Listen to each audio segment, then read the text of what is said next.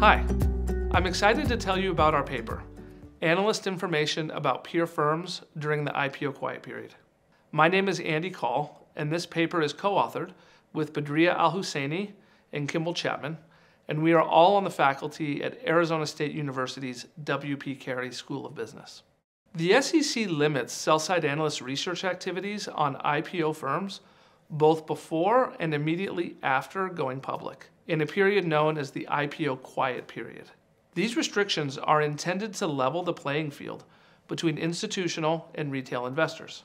However, although analysts are prohibited from providing information directly about the IPO firm during the quiet period, their coverage of the IPO firm's peers can continue unrestricted during this period.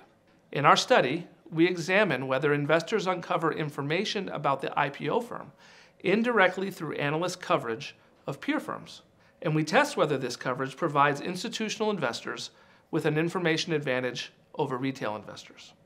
We find that on the IPO date, institutional investors trade on the information in stock recommendation revisions analysts issued for peer firms during the quiet period. In contrast, retail investors are not attentive to the information available in analyst research of peer firms, even though our tests show that analyst research of peer firms is associated with IPO firm performance.